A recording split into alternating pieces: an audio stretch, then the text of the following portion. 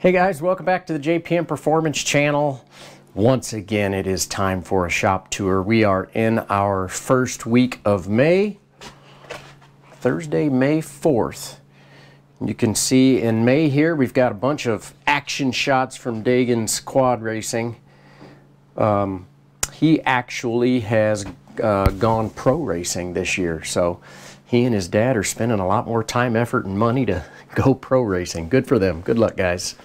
By the way, guys, if you like these shop tours and if you like some of the other videos on the channel, do me a favor and hit the like button, hit the share button, and subscribe to the channel. That way you can always get notified when any new videos come up, such as the in-car video for the Spec Racer Ford 3 down at Hallett hit the channel this morning. So check it out.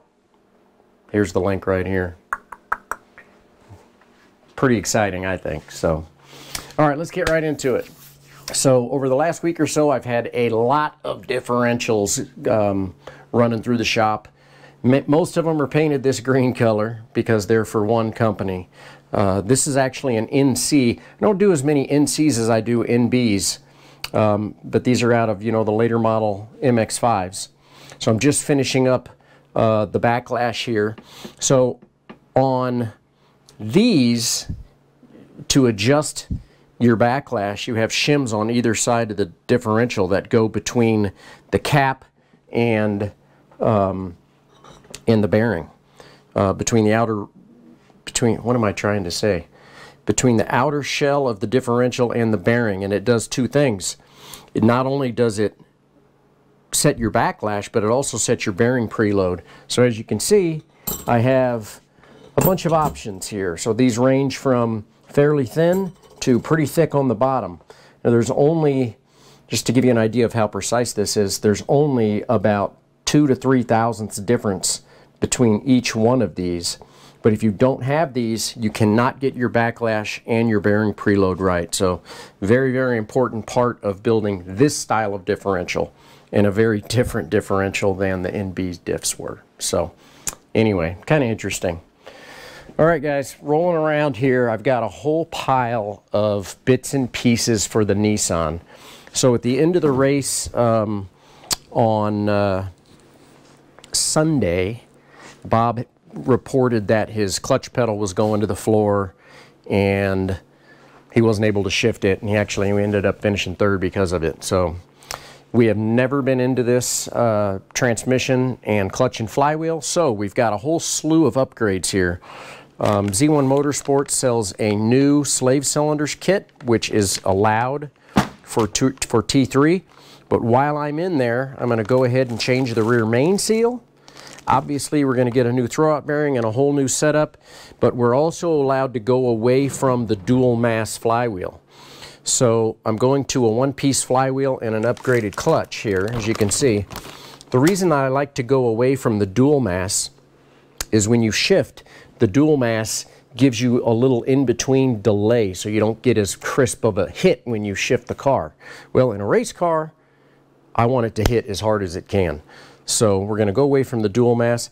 Also, finally got in the two-piece rear rotors. It took like almost 3 months to get these, but aluminum hats with the rear rotors. These are 5 pounds a piece lighter in the rear. The fronts were 10 pounds a piece lighter, if you guys remember seeing that. So as soon as I get these differentials under control, it is time to get into tearing the transmission out of the Z car. So that's going to be next on tap. So moving around this direction, you can see I've got 3 differentials sitting here that are completed, obviously the same beautiful color, and every one of these is a little different. So we've got one for a guy that has a 4.3 with a Torsen, but we rimmed the bearings on this particular differential. So that's not for a Spec Miata, it's for a track day car, and we rim the bearings just like we rim when we have the opportunity, some of the gears to reduce friction.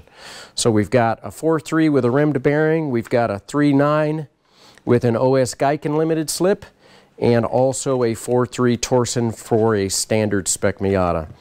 And then I have 2 of the NCs to get done, and then another You can't even see it, but it's in this lovely box that got destroyed by FedEx. We've got another differential and a limited slip in there. So I'm in a little bit of differential mode. I also need to get Paul Peniter's differential out of his box and start working on it. I did get a new ring and pinion rimmed for him, so I'm going to be working on that as well. But one of the drawbacks, the only real drawback to this paint, I mean, I kind of like they call this grabber green. But when you paint these things, it tends to kind of drift all over the shop floor. So, quick tip of the day, this paint actually comes off your floor pretty easy after it dries. So if you have a good sealed concrete floor like I do, after it's all dried up, you can just sweep it up and clean it up. So no worries about the green paint. So don't have a bunch of cars in the shop this week. The Camaro's off to Gateway this weekend, got a couple of the other cars done. So I finally got the opportunity to do something that I've been kind of waiting on for about a year. I've had the bits and pieces, but I brought down my Kawasaki Vulcan Vaquero. I love this motorcycle. I've owned a bunch of motorcycles over the years, but I probably had a preference for this one when I first saw it because of this beautiful blue color, and as you guys know, I'm kind of partial to blue. But this is a really cool motorcycle, and 1700cc V-twin. Lots of horsepower. Gives me an opportunity when you can't go to the racetrack to get out on the street and kind of do a little bit of hot rodding around. Got some friends that we go riding with. But what I'm in the middle of here is a new stereo and speaker install. So I've got a new head unit, I've got a new Rockford Fosgate amp, and I'm working on wiring all of this up. The other thing that I've got going on here is I've got a handlebar control interface. So I'm going to be able to control the radio through my hand buttons like I used to be able to with the factory stuff. So got 4 6.5-inch Rockford Fosgate speakers. Going to put a couple in the saddlebags back here, a couple in the front. This thing ought to really bump. So like I said, because I've got a little bit of room in the shop finally, this has been taking up a little bit of my 15 minutes a day because the BMW is looking so good. So prep continues. Basically all I've got left now is a final cleaning. Everything's been checked over. Greg's coming to run the car here in just a couple of weeks at Heartland Park. And so another thing I wanted to point out to you guys is I use these Schumacher, they used to be called smart chargers, now they're kind of called speed chargers. When you're running a total loss system, you need to have a really good battery charger, and this one allows me to pick the type of battery and the amperage. So you can see it sitting, it says charged, and it's sitting right here in the low 13s on voltage. So once the battery is charged, it kicks over into maintain mode. And when you're not running an alternator, you need to be very diligent about the type of battery you're running. Obviously this is a Monster Optima. I'm kind of partial to Optima batteries if you don't need a super lightweight option. But the right battery and the right charger makes all the difference, and this is one of the ways I have a lot of success with a total loss system. It's super, super important. But we're looking really good. Got the tires all cleaned up and checked. I always like to scrape them with the curry comb and take a look at them. We're going to use the tires that we ran at VIR. These tires did not get a lot of hot run time at VIR simply because of the conditions that he had to run in a bunch. So hoping for some better conditions at Heartland Park in a couple weeks, and we'll get this race under our belt, and then Greg will be qualified for the runoffs.